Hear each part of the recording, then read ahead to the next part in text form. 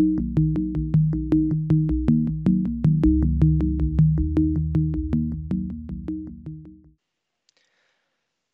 this is Mingyao from Singularity Engineering, and in this video I'm going to go over some of the basic uh, post-processing tools in Ansys.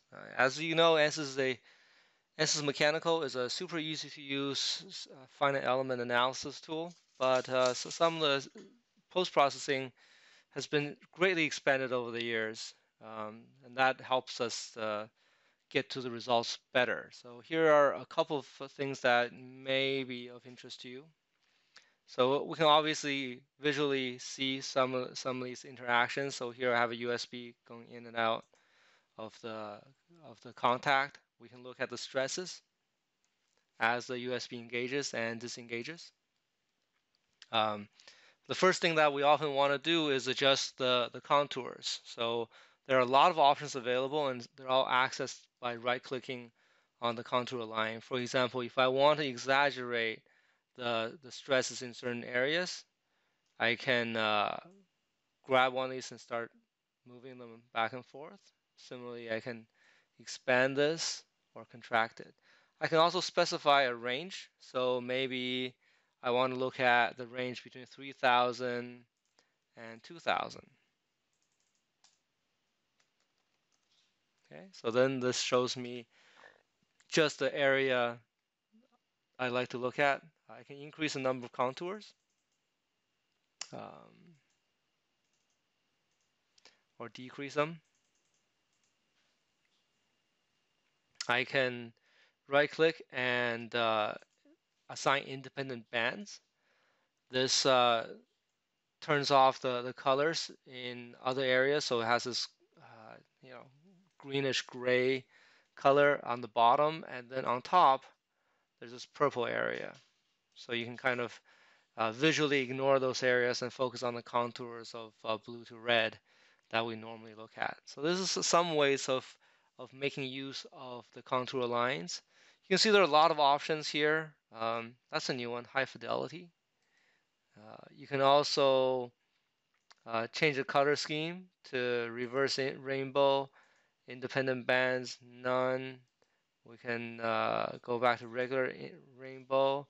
Semi-transparency kind of blocks this out, so if things are kind of overlapping, you can still see your contour lines, vertical, horizontal, logarithmic, and this is a new one here, auto update, scientific notation, etc. So many different options available here.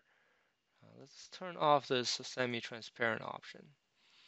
Okay, so if we want to zoom into, and when you're done with it, you can always do a reset, and it goes back to the conditions before.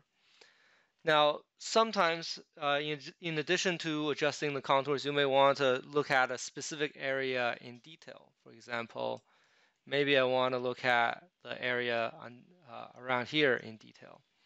So since a few releases ago, Ansys allows you to, normally it looks like this.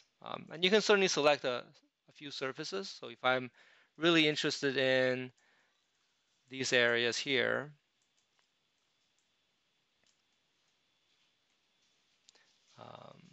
let's actually hide this.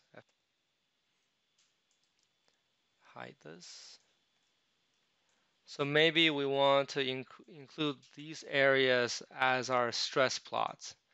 So you don't have to plot everything. You can plot just in a few specific areas. Right-click, insert stress.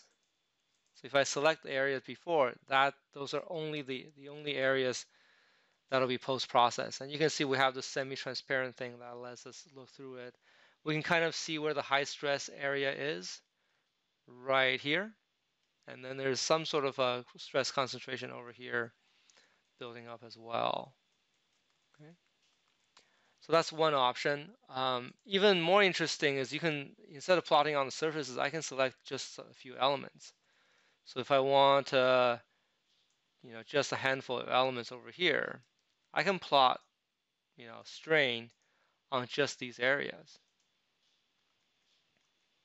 I can see that. One of the coolest features in the latest release is if I right-click on the result here, I can say create local max probes.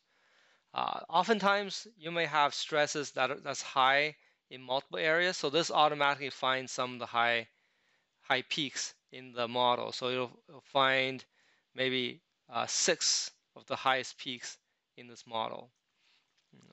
If I want all the high peaks in this area, I can go to one of the previous plots and say, or you can just hit the K button and it shows you where they are. And we have a big table here of local maxima, and I can click on each of them. I can drag these things around too, usually using the selection button. I guess they may have, oh, here, this is one.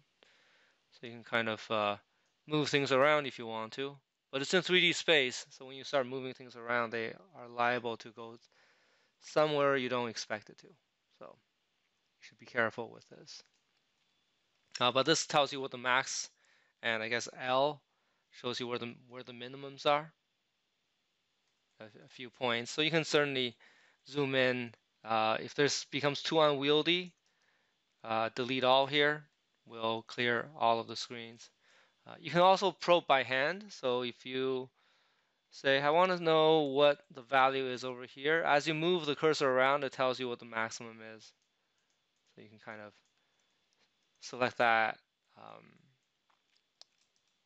delete all, we'll clear that. Or you can delete a few of them.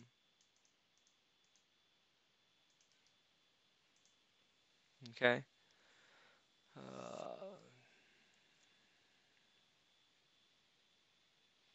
Yeah, so the other thing that's very useful is oftentimes we like to look at cross planes.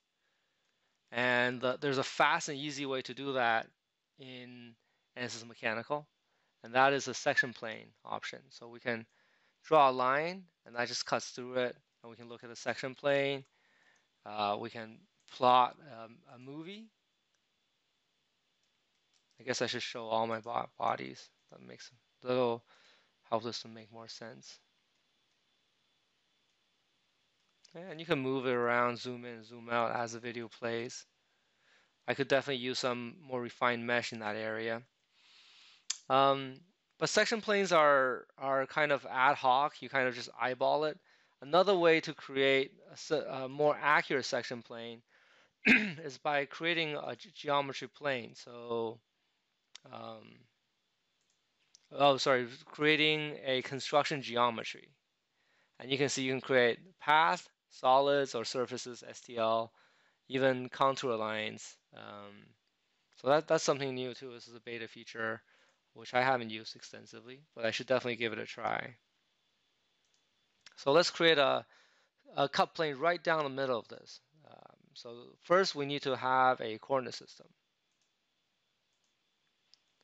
The cut plane will lie on the XY plane. So once we have a coordinate system, we want to rotate this around the y-axis by 90 degrees. Okay.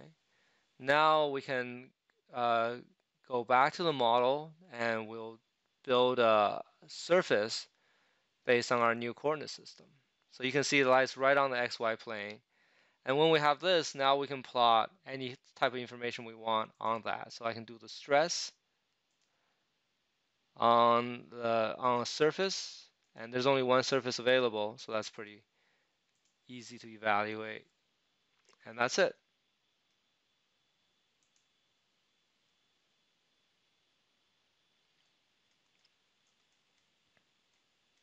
All right, so this is exactly on that plane. You can look at it from either direction.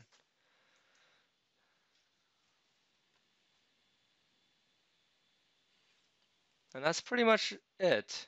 It's a really short video. One of the things I should mention is that when we look at results like this, it's oftentimes good to take a look at the elements. You can see this is a really poor quality mesh. I have basically one element through the thickness of this beam here. So you can certainly use a lot of refinement. But this looks kind of messy. If you click on this button here, it shows you the whole element. So when we do a cut plane here, all of the edges that intersect with that plane gets visualized as well. That's why we see all of these. get rid of it, you can see show no wireframe, and the result looks a little bit better. But obviously, to improve this even more, we should definitely refine the mesh and improve our model. So that's it for a quick example of some of the things you can do with post-processing. This is again from Ming Yao at Singularity Engineering. We're based in Oakland, California.